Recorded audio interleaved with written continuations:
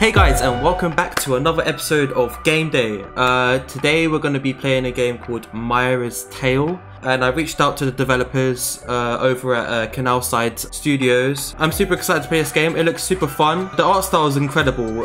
It's a platformer style adventure game where you solve puzzles and stuff like that. So yeah, let's jump into the game and see what this is all about, guys. We're in this nice little world. We've got a cute little ferret there on our side. I think that's a ferret. What's that? Hey, it's a rabbit. Are you showing me the way, bruh? Okay, look. Rabbit journal. She was in a cage and then a big bird came and took her away. Please, can you help me find her? Look at this art style. Okay, there's a little toad or frog in there. Alright, so it's kind of showing me a way path to get there. That looks super far away. Hop to it. Retrieve the frog. Okay, here's a frog. Spacebar to jump. Hold shift to crawl. Okay, so we can double jump. Oh, no, we can glide. We can glide. Oh, no. Hold right button to... Oh! That looks scary. What's this?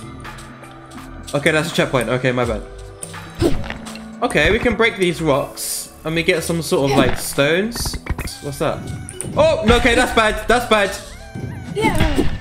Okay, we can attack it. Is it dead? Is it dead? Okay, we're good. We're good. We're good. Let's follow the rabbit, guys. Let's see where the rabbit's taking us. It's a trap! Oh! Yo! You trying to tap me out of the bush!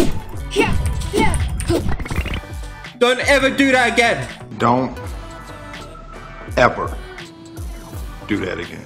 Normally with like platformer games, they give you like a set path that you just follow. This one, you've got so many ways and different places to discover.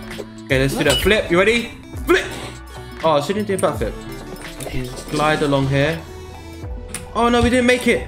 I thought once I broke them, they'd... Okay, we're good. Really cool animations with the gliding. I love the gliding. Very intuitive as well with the way the controls work. Very responsive. I really want to find out what these little blue orbs do. Bad guys. Oh, you see that slam attack?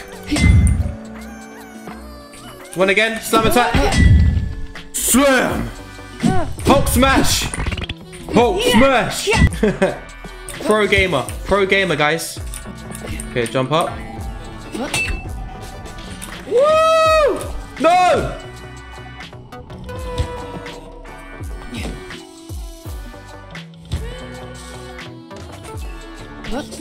Why do I even need to use the green mushroom?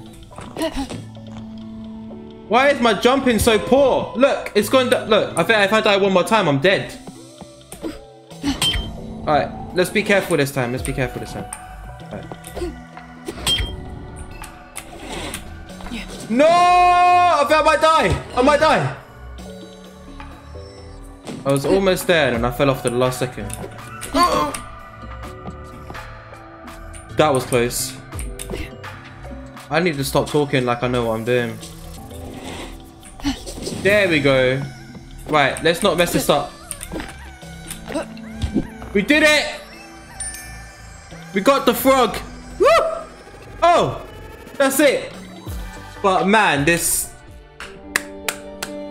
art style, the way the game moves, how it feels, with your gliding and using a rope swing. And I hope there's a lot more to do with the story as well. The music was really catchy as well. Very smooth and ambient in the background, which is kind of what you want with these kind of like platformer puzzle kind of games. Things that I feel like I would change in this game. Enemies. I mean, I liked the way they implemented enemies because they look quite similar to checkpoints and the rocks. I'm looking forward to see in the game also parts of it where you get different upgraded hooks, or maybe you just keep the same one. I want to figure out what the ferret does that follows you around. Wishlist this game on Steam if you would like. If you like this review, if you are a developer yourself, like as always, comment down below.